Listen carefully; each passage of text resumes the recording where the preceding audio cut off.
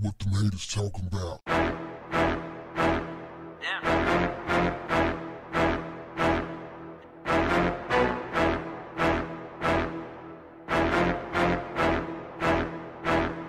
What's up, family? A man who authorities say on Sunday deliberately crashed his car into another car in Temescal Valley, located in Southern California, killing 3 of 6 teenagers inside, did so because they rang his doorbell and took off. Yeah, authorities say that they were playing this game that they call doorbell ditch, also known as the ding-dong ditch. Prosecutors say 42-year-old Anurag Chandra faces several murder charges for his role in the crash, which the Riverside County District Attorney's Office said Thursday occurred after the boys played a doorbell ditch prank on him. In a doorbell ditch, a person rings a doorbell and then tries to run away before anyone opens the door. After one of the boys was dared and he rang the doorbell, he hopped into a 2002 Prius and drove off with the other 5 boys to a nearby home that was about 50 miles southeast of Los Angeles. Now, they didn't make it to the house because Chandra jumped into his 2019 Infiniti Q50 and gave chase.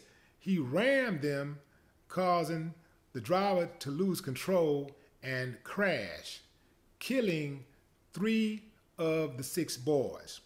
The dead include Daniel Hawkins, Jacob Ivascu, and Drake Ruiz, all 16-year-old passengers. Prosecutors said that the 18-year-old driver and 2 other boys, ages 13 and 14, were injured but survived. Chandra is being held without bond because this is a potential death penalty case.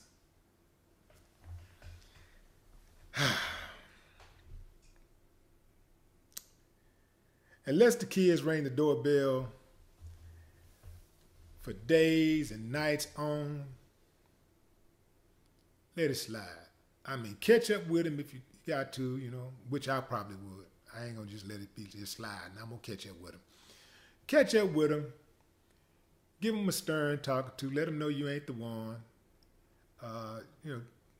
Try to let the message reach their parents. And usually that fixes it. That's how I fixed things when I was growing up. And it's still pretty much effective.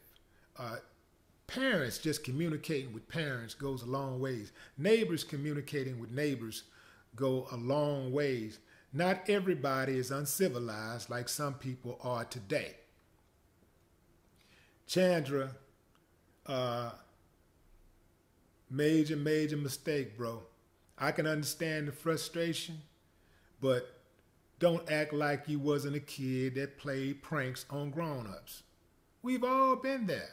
We used to throw eggs at cars as they passed by on the street.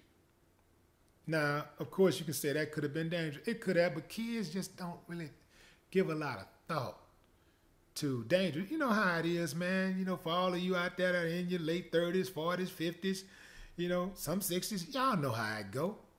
When we were young, we felt invincible.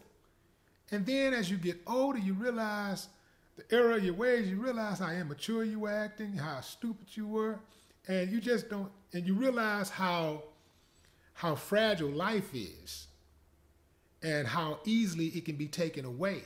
And you just kind of like stop doing dumb things, right? It's the old saying when I was a child, I thought as a child, I acted as a child. Of course, I ain't trying to quote for all you Bible thumpers. But along those lines, when I became a man, I put away childish things, So that's the cycle of life. This is a horrible story. Horrible story. Based on the evidence in this case, the response and actions taken by the defendant is gravely disproportionate to the kids ringing a doorbell and running. The driver said, "When he rammed us from the side, I was like, If anything happens, I love these guys. He described them as a close-knit group of friends who are all a part of him. Here's why that don't make a lot of sense to me. When you are a true friend, you don't put your friends in harm's way. I know hindsight is 20/20. I'm just saying, technically, when you are a friend, you think about these type of situations. You have to think, if I do this with my friend, what is the absolute worst thing that might happen?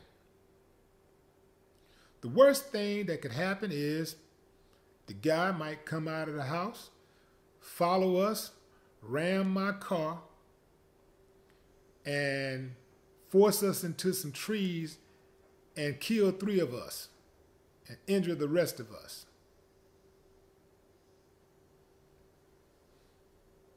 I know some of y'all saying, well, it could have been worse than that. All of them could have been dead. True. Prank. You know, I'll admit, I'm all for a good prank. You know, a good, healthy, fun prank where nobody gets hurt.